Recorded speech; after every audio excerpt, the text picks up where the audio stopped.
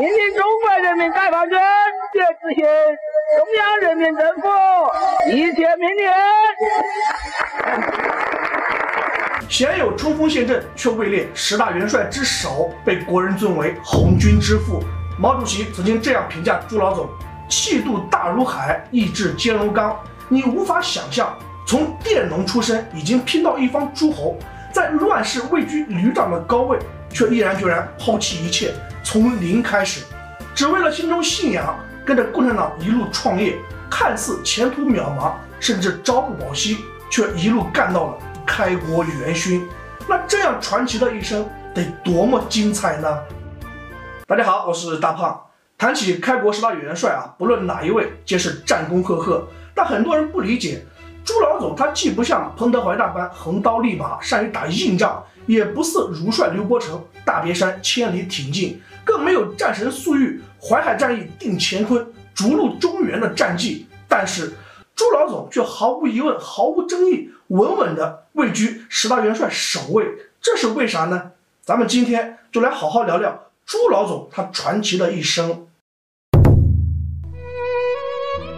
1886年12月1日，四川省仪陇县马鞍场李家湾，一声莺啼划破宁静的大地。人们知道呀，是村里朱家孩子顺利诞生，但村民们一定想不到，这孩子后来竟成了闻名全世界的中国工农红军总司令，4万万同胞口中的敬爱的朱老总。幼年的朱德深受勤劳简朴、宽厚仁慈的母亲影响，生性良善。受大时代背景影响，朱家本就世代贫穷，生活所迫，朱德祖父呀租种了地主家田地，从此呢全家成为佃农。到朱德父辈这里，晚清的税负很重，再加上每年交佃钱，连个饭都吃不饱，只能呀靠着杂粮和红薯充饥。长此以往，喉咙都无法吞咽。那母亲好不容易找来布料，缝制一件新衣裳，还得好几个孩子轮流穿。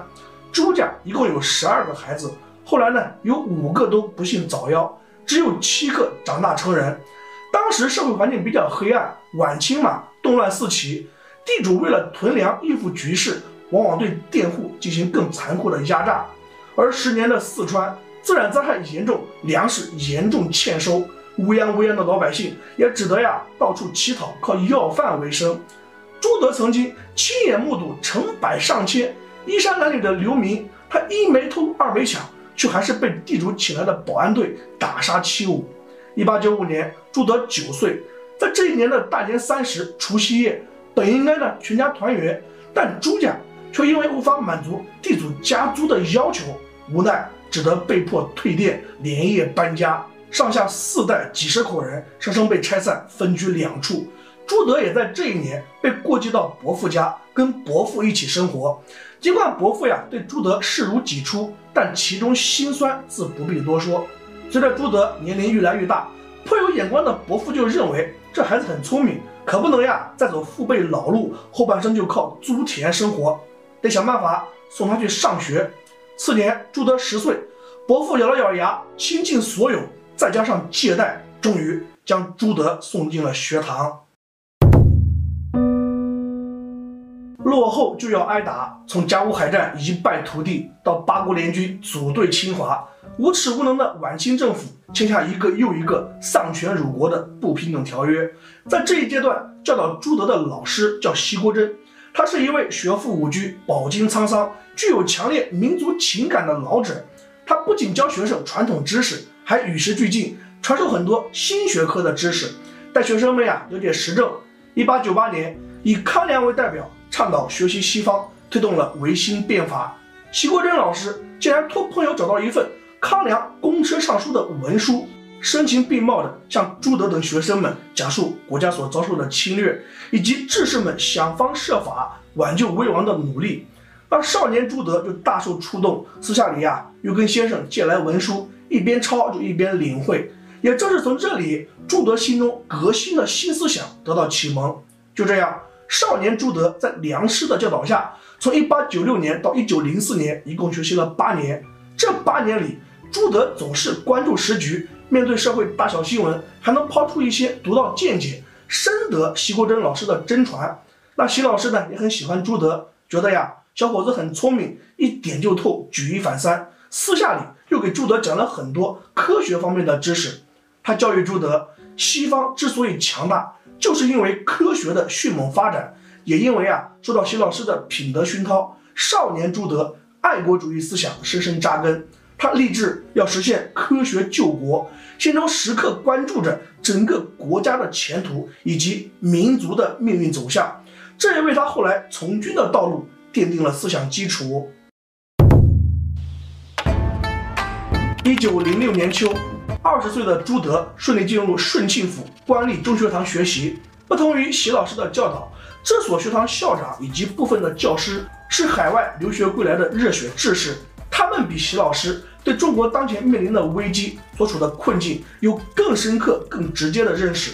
尤其是日俄战争的爆发，亡国灭种之忧涌上心头。校长张澜他亲自召开讲座，呼吁学生们哪怕牺牲身家性命，也要挽救国家。整个民族正面临着生死存亡。本就关心国事的朱德大受震撼，也更加时刻铭记读书不忘救国，而这也成为他一生中思想发展的重要转折。在这一阶段，朱德曾写过一首诗赠给同窗好友：离歌一曲思无穷，今古存亡记忆中。乌力岂知青似水，书生便因气如虹。恨他狼虎贪心黑，叹我河山气泪红。祖国安危人有责，冲天壮志复飞鹏。天下兴亡匹夫有责。少年朱德凌云壮志，从此立下救民族于危难的远大志向。1909年，23岁的朱德徒步跋涉70多天，翻越崇山峻岭，来到昆明。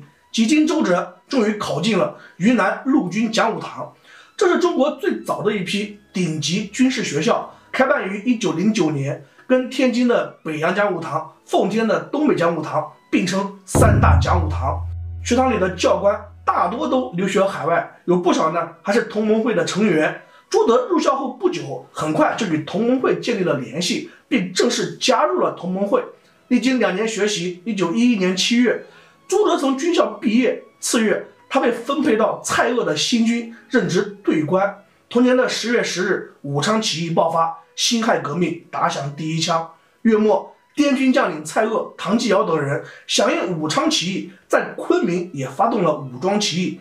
青年朱德被临时指定为连长，经过一夜战斗，于次日清晨，滇军占领了全城，活捉总督，彻底推翻了清王朝在云南的统治。后成立云南都督府，宣布云南独立，由蔡锷出任新都督。起义当天适逢农历9月初9，因此史称重九起义。连长朱德在起义过程里作战勇敢，率部攻打总督衙门，立下不少战功。年末，革命党在南京建立了中华民国临时政府，各省代表推举孙中山出任临时大总统。次年1912年元月，中华民国在南京正式成立，朱德也随之从同盟会会员转为了中国国民党党员，其后就一直在云南为滇军效力。他作战勇敢，杀伐果断，不断积累战功，这也让朱德成为川蜀地区小有名气的将领。到1915年12月，袁世凯窃取革命胜利果实，复辟称帝，在北京黄袍加身，各地相继爆发了护国运动。蔡锷在云南率先发动战争，再次宣布云南独立，并出兵讨伐袁世凯。此时的朱德已经升任滇军的团长，在护国运动结束后，又被升为旅长，月收入1000多大洋，还拥有一所宽敞的宅院。在一般人来说，这已经是人生的巅峰，但朱德却总是闷闷不乐，这跟他心中救国救民的远大理想可以说风马牛不相及，反倒是被迫卷入了军阀的混战。中华同胞自相残杀，尤其是袁世凯死后，北洋军阀四分五裂，各派系之间你争我斗，为了抢地盘大打出手，整个国家都乌烟瘴气，那劳苦大众依然饱受欺凌。朱德虽然身为一方将领，却也只是军阀们争夺权力的工具。残酷的现实，满目疮痍的大地，跟他救国救民的初衷离得越来越远。就在朱德绝望彷徨时，一场史无前例的爱国运动爆发了。他们出卖了中国，出卖了4万万中国人，出卖了公理1919年5月4日，在北京爆发了一场以青年学生为主、广大群众、市民、工商等阶层共同参与的示威游行运动，通过请愿、罢工、暴力对抗政府等形式宣扬爱国主义精神，史称五四运动。这一场风暴几乎改变了中国历史的发展方向，也给迷茫中的朱德指引了一条新的道路。朱德本就对新思想、新学说有浓厚的兴趣，于是呢，他决心摆脱旧军队，探索新的革命道路。在这一阶段呀，朱德结识了著名革命家孙秉文，二人经常促膝长谈，一起探讨救国救民之道。当时间来到1922年，朱德毅然决然地抛弃高官厚禄，千里迢迢奔赴北京，跟孙秉文共商救国大计。此时呢，孙秉文就告诉朱德，他通过各种关系打听到，社会主义发源地欧洲也有一支中国共产党的旅欧支部，总部呢设在法国，于是就跟孙秉文一起又万里迢迢奔赴巴黎，希望能在法国加入共产党。可当他到了马赛，才得知旅欧支部的负责人周恩来已经去了德国柏林。朱德还是不气馁，又一路追去了德国，历经千辛万苦，苦苦追求的理想终于实现。朱德心里欣喜若狂，他觉得自己获得了革命的新生，此后余生都要为党的事业奋斗一生。当时间来到1927年春夏，蒋汪矛盾公开化，宁汉分裂，随后蒋介石发动了412反革命政变，背叛了革命，大肆逮捕处决共产党人，整片华夏大地陷入白色恐怖。但共产党人并没有被吓倒，反而拿起武器进行反抗。同年的8月1日，部队只剩下700-800人，师团级干部只剩下陈毅1人。朱德眼见事态不妙，在河滩上召开巨人大会，他大声宣布说，你像林帅的东北野战军、陈毅粟裕的华东野战军，都是抗战以及打败蒋介石的主力军，正可谓是星星之火，可以燎原呐。终于历经千辛万苦，威望极高，整个部队唯一不对他佩服的五体投地，称得上偶像级的领导。当时间来到1928年4月的下旬，红军的发展壮大，跟彭老总的会师，再到第5次反围剿、长征、抗战、内战，也就无需我再多说了。简单做个总结，在晚期民国时期的中国军人，大都推崇打硬仗，喜欢打阵地战，硬不硬，尤其是导致了第5次反围剿的失利。历史也证明，在南昌起义失败后，正是这一种有进有退的游击战，才让濒临崩溃的红军起死回生，保住了革命的火种。在抗战末期，有一次编写红军的军史，在座谈会上，大家伙就讨论游击战的来源。朱老总却只是谦虚的表示，他说在这一点上我只起了一点点带头作用。那毛主席曾经这样评价朱老总，说他气度大如海，意志坚如钢。朱老总一直坚守初心，为中国革命和中国社会主义建设事业奋斗了整整70个春秋。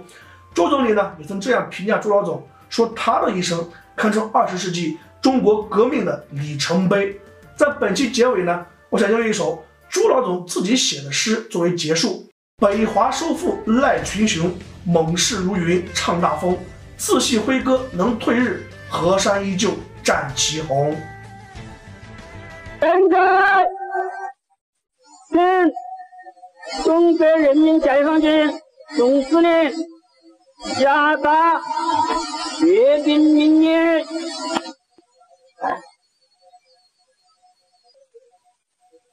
全体战斗员、指挥员、政治工作人员和后勤工作人员同志们，中华人民共和国的武装部队今天和全体人民在一起，共同来庆祝中华人民共和国中央人民政府的成立。我命令中国人民解放军全体指战员、工作员坚决执行中央人民政府和伟大的人民领袖毛主席的一切命令，迅速肃清国民党反动军队的参与解放一切尚未解放的国土。在这边解放战争中牺牲的人民英雄们永垂不朽，